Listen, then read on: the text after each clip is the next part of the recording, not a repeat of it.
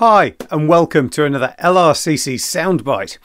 Imagine the scene. You've been picked as one of Jesus' disciples. You're travelling around with the greatest teacher ever. You're learning loads. You're helping control the crowds. You're welcomed by people wherever you go.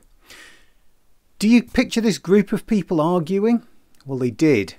They weren't proud of it either, because when Jesus asked them what they were arguing about, they shuffled their feet and looked around like naughty school children that had been caught doing something they shouldn't have been doing.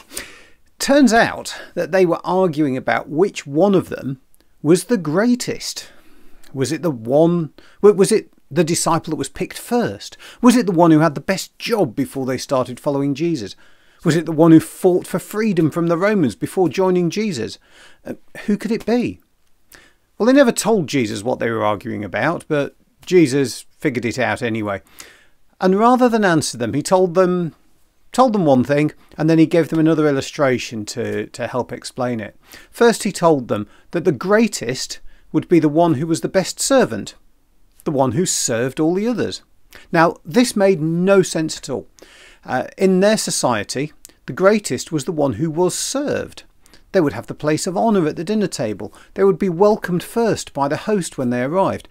They wouldn't be found looking after everybody else. That's the person that would have been the least among them. And then Jesus saw a child nearby. So he asked the child, would you just come and stand with us for a moment? Right in the middle of the group next to Jesus. Now, children were very much at the bottom of the pecking order in Jewish society. You know the expression seen and not heard? Well, they were probably neither seen nor heard very often. So this was a little bit odd for this child, but Jesus said to the disciples that right now in this moment, this child was the greatest amongst them. He said society had it wrong, and whoever welcomed this child, it was like welcoming Jesus himself. Whatever you did for this child, it was like you were doing it for Jesus. Very different.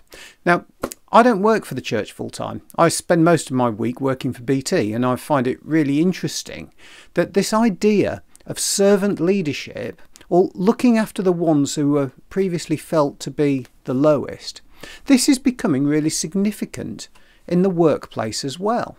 There are more and more good leaders in business that adopt this servant-like approach.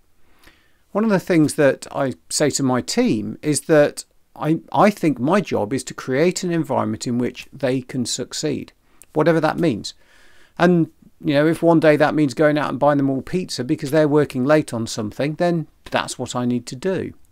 If it means going and sorting out some trivial problem that's irritating and distracting them, then I need to do that. I trust my team completely. I let them figure out the best solution, whatever problem I give them. And I like to give them the freedom to fix it in the way they see fit. It's in business, it's seen as something relatively new and radical. But in reality, it's thousands of years old. So maybe there's something for all of us to think a little bit about what Jesus said.